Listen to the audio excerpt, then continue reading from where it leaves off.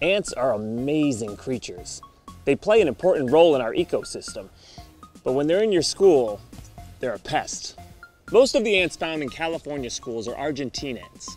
The worker ants invade buildings and feed a much larger colony, including their queen. The nests are usually out here, underground, in wood chips or mulch, under pavement, tiles, trees, in places with moisture and protection. Ants come inside searching for easy meals, sugars such as spilled soda or that piece of candy under the locker, and starches like French fries. In the spring, the queen ant is producing more ants, so she needs protein like lunch meat or other insects. In the winter, ants may come in here just to get out of the rain, and in summer they may come in to escape the hot and dry conditions outside. Since ants are everywhere, they could infest your school just about anywhere. Classrooms, kitchens, teacher's lounge, and especially the cafeteria. The best thing to do is to make your building as uninviting to ants as possible. Remove what the ants need, food, water, and shelter, and keep the ants out by making it difficult for them to enter. Caulk and seal all cracks and holes, especially around pipes, electrical outlets, and windows. You can use weather stripping around doors and windows. Keep dumpsters and recyclables away from building entrances. Some plants, like roses and fruit trees, attract ants. Don't plant those near buildings. And cut back trees and bushes so they don't provide ant bridges to the building. In the kitchen, get rid of anything that could be food or water to ants. Clean shelves, wash dirty dishes, and rinse cans and bottles before disposal. Store food off the floor and in sealed containers. Keep the floor clean. Empty trash and recyclable bins at the end of each day. Change trash liners regularly. And keep everything dry. Fix water leaks if anything's dripping. When people eat in the classroom, designate eating areas. Remove food at the end of the day or keep anything food-like in sealed containers. Wipe the desks and clean the floor regularly. And clean up after crafts. If you see ants inside, follow them to find their food source and their point of entry. Worker ants scout out food.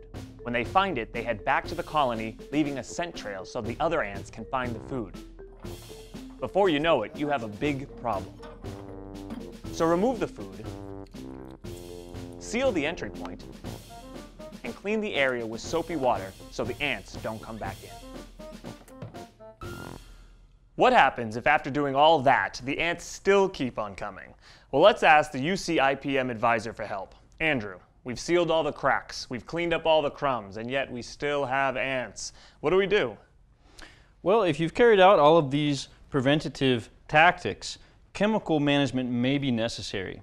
Now, insecticide baits and self-contained bait stations are actually the most effective at long-term management of ant colonies. As a matter of fact, you could take out an entire ant colony with such a system rather than just targeting the ants that you can see. Wow, these can take out an entire colony? What are the health risks to people, and most importantly, our students? Well, bait stations represent lower risk or reduced risk, and that's because the active ingredient, the insecticide, is contained within a station. And so actually the only likely way for this material to leave is within the body of the ant. Now, how do self-contained baits actually work?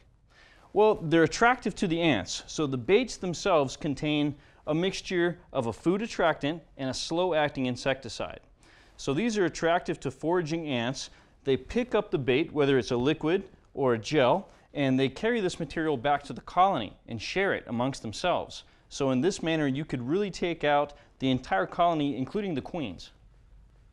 Okay, now I've seen a lot of these self-contained bait stations. Does it matter which one we use? Absolutely. So some ant species are going to prefer sweets, sugar-based baits, and other ant species may prefer protein-based. And as a matter of fact, some species will switch depending on if they're raising a brood. They may switch from sugar to protein. So some of our baits actually offer both kinds in the same bait station. And that way you can kind of test them out to see which one is more attractive for your situation and your species. Now see, I like these little pre-packaged baits. They're easy. Can I just set them anywhere? No, not really. The baits are most effective outside, and that's because you don't want to attract the ants inside if you can help it. And then in the case that we do want to use a bait station inside, let's say we don't know where the ants are getting in to the building, then we can use bait stations inside, and of course we want to make sure that they are inaccessible, so they can't be tampered with.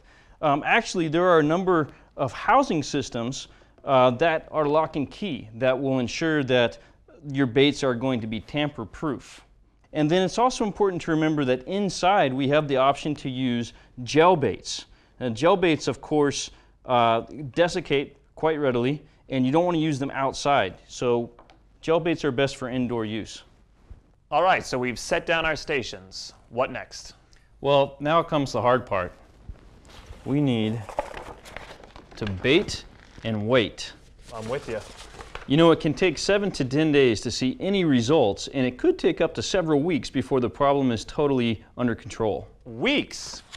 I don't think the teachers are going to be happy about that. What should we do in the meantime while we're waiting? Well, you want to make sure that your bait stations are attractive, so that means you're going to eliminate all food and water that the ants may be accessing. And then also, if you see ants, you can vacuum them or wipe them up. Now, why don't we just spray around the entire building? Well, keep in mind that's only going to kill the ants that come into contact with that application, with that spray. So you're not going to affect the rest of the colony, which may be underground or nearby. And also, applications like that contribute to our urban surface water contamination with pesticides when those materials run off of impervious surfaces following rainfall or, say, washing down the driveway.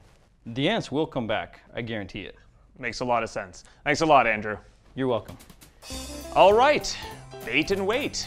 And twiddle your thumbs in the meantime? No, there's record keeping to be done. Where and when were ants spotted? How many? How did you manage them?